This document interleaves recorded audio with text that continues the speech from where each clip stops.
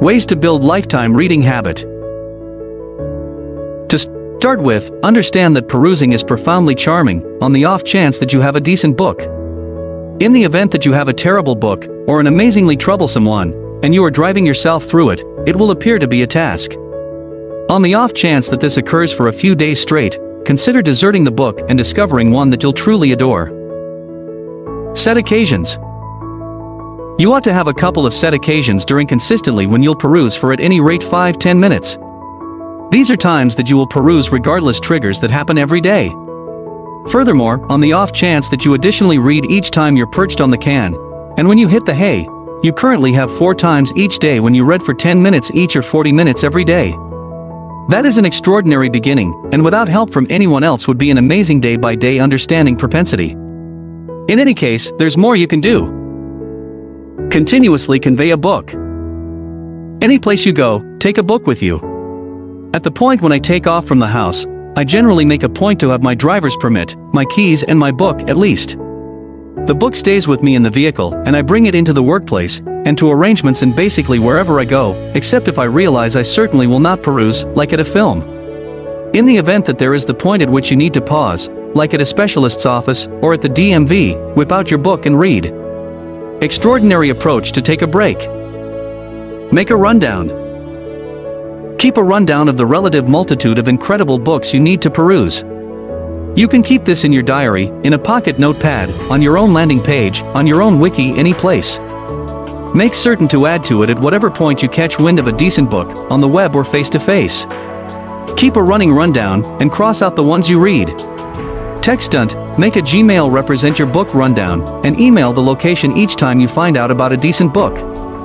Presently your inbox will be your understanding rundown. At the point when you've perused a book, record it under done.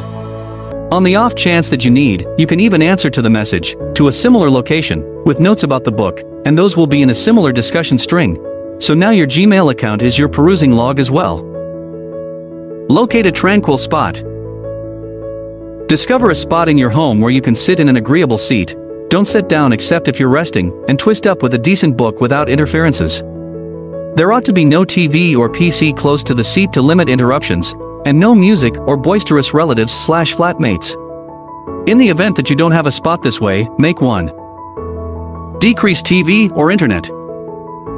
On the off chance that you truly need to understand more, have a go at scaling back TV or internet utilization.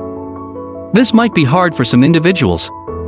In any case, each moment you decrease of internet/TV, you could use for perusing. This could make long stretches of book understanding time. Peruse to your child. In the event that you have kids, you should peruse to them. Making the perusing propensity in your children is the most ideal approach to guarantee they'll be perusers when they grow up. And it will assist them with being effective in life also. Locate some incredible youngsters' books and read to them. Simultaneously, you're building up the perusing propensity in yourself, and investing some quality energy with your kid also. Keep a log.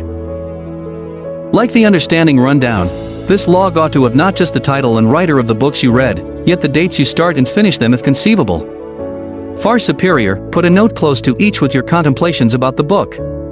It is incredibly fulfilling to return over the log 2 or 3 months to see all the extraordinary books you've perused. Go to utilized bookshops. I regularly spend $2 or $3 for at least 12 books, so despite the fact that I read a great deal, books are certifiably not a significant cost. What's more, it is exceptionally amusing to peruse the new books individuals have given. Make your outing to a trade and bookshop something customary. Have a library day. Significantly less expensive than a trade-in bookshop is a library, obviously. Make it a week-after-week trip. Understand fun and convincing books. Discover books that truly hold you and make all the difference for you. Regardless of whether they aren't abstract works of art, they make you need to peruse, and that is the objective here. After you have developed the understanding propensity, you can proceed onward to more troublesome stuff, yet until further notice, go for the fun, holding stuff. Make it pleasurable. Make your perusing time your #1 season of day. Have some great tea or espresso while you read, or another sort of treat. Get into an agreeable seat with a decent cover. Peruse during dawn or dusk or at the seashore. Set a significant standard. Reveal to yourself that you need to peruse 50 books this year, or some other number that way. At that point, set about attempting to achieve it. Simply be certain you're actually getting a charge out of the perusing, however, don't make it a surge task.